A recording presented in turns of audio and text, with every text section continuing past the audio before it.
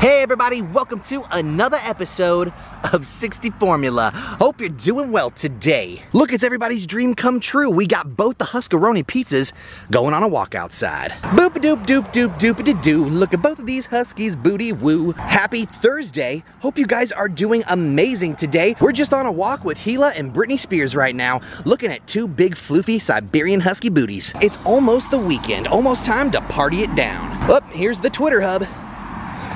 I know, we gotta check it out. We gotta see who's dropping DMs. Who's got the hot tweet today? Who's got it? Is it Doggo McDoggerson? How's he doing? What is this? What plant is this?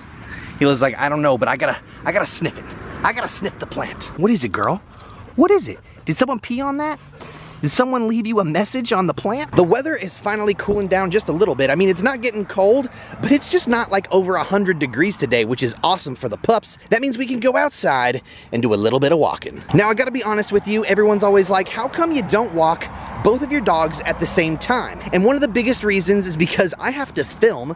I don't have anybody who films all of these episodes for me, so it's really hard to hold both of these Huskies on one leash and film everything at the same time. But guess what? Today we're gonna manage.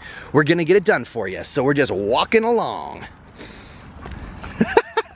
She's like, I'll get you. Don't you get in my face, you fly. Today we're gonna be talking about where Siberian Huskies come from, their history and origin. So if you've ever wondered where Siberian Huskies floofy booties come from, we're gonna be covering it on today's episode. What do you guys see in there?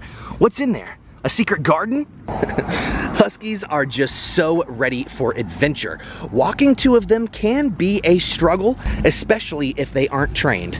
Thanks for leaving that tweet, bro. How far you guys want to go today? You want to do like a 30-mile walk? Yeah, it sound good? Ooh, wait, hold on.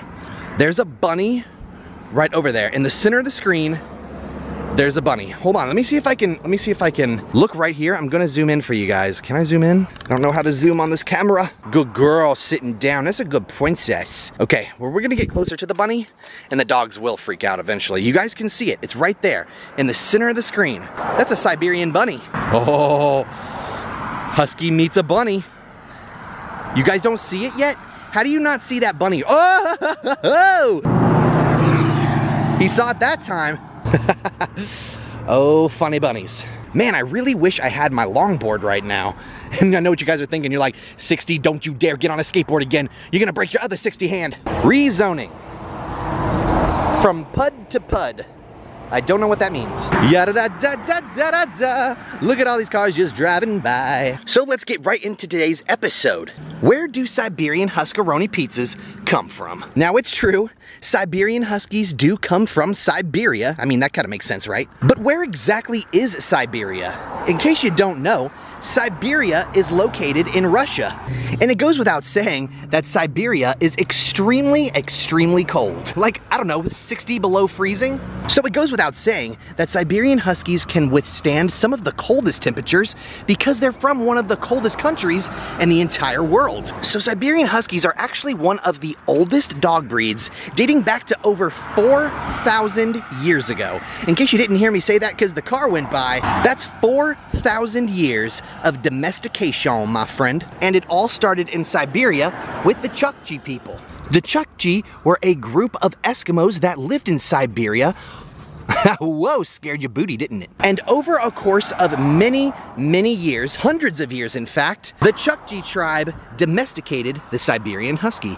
They used them for all sorts of things, but mostly pulling sleds and getting things to and from different places. This is why Siberian Huskies have so much energy and why they also have so much agility. They're meant to run and pull lots of weight throughout the harshest and coldest of climates. So it's no wonder why these guys are so strong, why they have so much energy all the time. They need to be set to go far distances and carry heavy loads. Now, Alaskan Malamutes are built to do exactly the same thing, but we're not talking about them today. We're talking about that Husky booty. So for many, many hundreds of years, the Chukchi people domesticated Siberian Huskies, had them watch over their children. In fact, they loved them so much that they believed that when they went to heaven, they were actually judged by two gigantic Huskies. And if you ever were mean to a Husky or you mistreated a Husky, you wouldn't be accepted into heaven. This was something that the Chukchi believed in. So it goes without saying, they were a really, really important dog to the Chukchi people. Unfortunately, in the 1700s and the rise of Russia,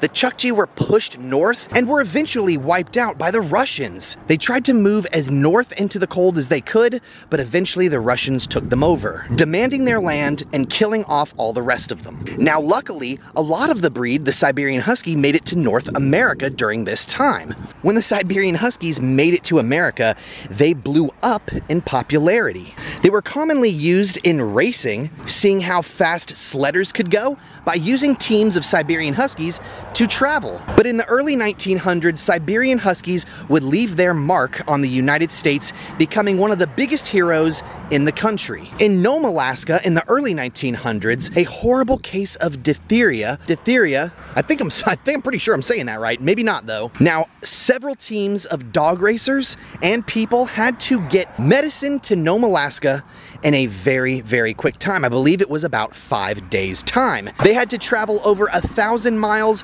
what would regularly be a 25-day trip, turned into a 5-day trip. Two of the leading dogs, Togo and Balto, you're probably familiar with Balto, they got lots of cartoons about him, led the Americans with the medicine to Nome, Alaska, and they saved the lives of several people. Now, to this very day, there are statues, monuments dedicated to Balto and Togo for going all of that way, facing the fierce weather and all of the odds against them. To this day, Siberian Huskies are loved all around the world. They're a great dog for families because they're good with children, they encourage exercise, and they're very, very loving dogs. So families and people tend to just gravitate towards them. Good Lord, you guys wear me out. We're all pooped. It's like only 80 degrees outside. I know that's kind of hot, but at this point, I'm literally sweating bullets because you guys just want to take off. If I had my skateboard, this would be a way easier situation. But we ain't busting no booty today. So that's basically the history of the Siberian Husky. They've gone from being one of the most amazingly important dog in the Chukchi tribe to moving all the way to North America and saving the lives of American citizens. Today you can find them in Florida, India, all sorts of countries, so they're one of the most adaptable dogs to get. When I was considering a dog, Huskies just had one of the coolest stories that I ever heard, and I knew that I wanted that to be a part of my life. You guys are good, you got floofy booties. Look at Britney Spears, he's like, yeah, it's a good day for a walk. Thank you kindly. Good girl, you ready? Let's go. Let's cross the street! Oh my God, we're crossing the street! Just remember, if you got a Husky and you're taking it for a walk right when you get it, chances are your Husky's gonna be walking you, especially if you got two of them. Siberian Huskies love to take advantage of situations. And right now they know that I'm filming on a camera and they're like, dude, he ain't paying attention. We could do whatever we want. Huskies are one of the smartest dog breeds in the entire world. And the history of what I just explained to you proves that. When the Huskies were traveling to Nome, Alaska, the people couldn't even see the Huskies in front of the sled. They had to trust Balto and Togo to take them to where they were gonna go. And because Togo and Balto were so smart, because they knew exactly where to go, the people could trust them and they saved the lives of so many people. What up, Rue? Are we home? Yeah, are we home now? We want to thank everybody for hanging out with us today, learning about the origin and history of the Siberian Huskaroni pizza, going on a walk with me and Gila and Britney Spears, and finally hanging out with a Ruby Tuesday. If you guys had fun, don't forget to smash that like button and hit subscribe so you don't miss another Husky episode. Yeah, and we'll see you next time with another episode of Guess What? Yup, whatever we make. You ready, bud?